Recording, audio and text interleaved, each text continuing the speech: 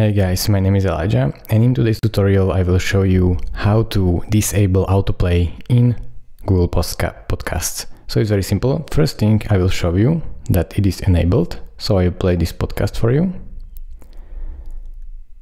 Wait while it buffers, and then I will go at the end so I can show you. It was wonderful talking to you and to everybody. And now you can hear that another podcast is playing. As a consequence of watching Matt Walsh. Now I will stop it and show you where to disable it.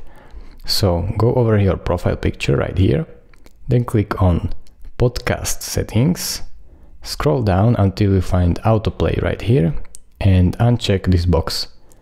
And now when it's disabled, you can go back. This documentary, What is a Woman, where she made quite a spectacular appearance. Teaching us not every that the US and Canada. I encourage you to continue listening to my conversation with my guest on dailywireplus.com.